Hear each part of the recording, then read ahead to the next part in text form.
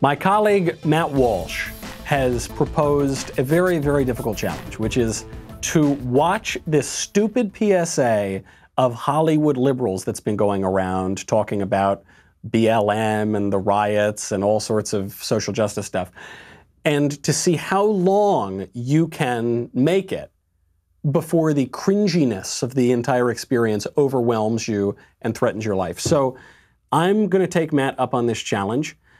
Let's begin. I take responsibility. I don't know who that person is. I do know who that guy is. I take responsibility. That's the Breaking Bad guy. I take Don't know who that is. responsibility. I take Don't know who that is. responsibility for every unchecked moment.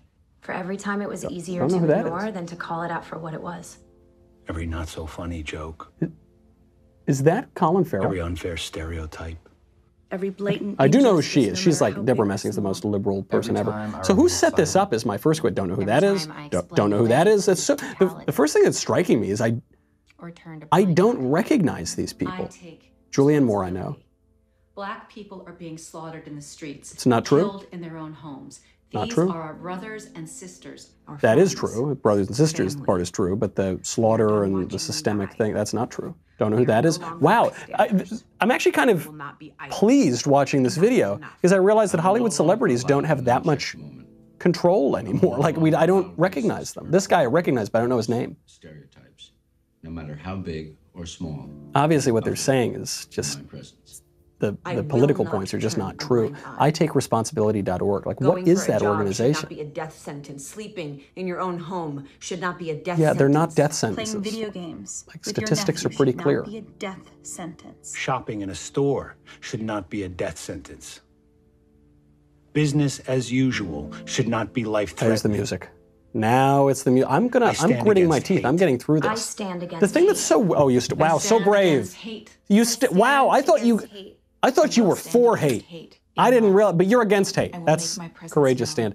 And killer cops must be prosecuted. They are murderers. Okay, stop. This is it. confirm This is it. This is actually the most dispiriting part of it, because Aaron Paul is his name, the guy from Breaking Bad. He's usually he's a pretty good actor as far as I can tell. This performance, not very convincing. The melodrama, and you know why? It's because when you act, you're supposed to behave truthfully in imaginary circumstances. These circumstances are just so ridiculous. They're trying to pass the imaginary circumstances off as true. This idea that, you know, there's this white supremacy that's slaughtering innocent black Americans all over America just isn't the case. So they're tilting at windmills, right? They're just going after this allegedly widespread Ku Klux Klan running the country that just doesn't exist.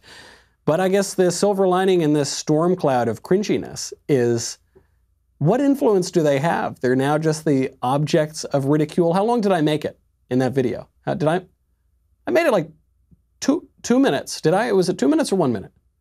148 is pretty good. I beat Matt. I want to see how long you can make it. Use the hashtag Walsh Challenge. Let's see if you can go as far as I did.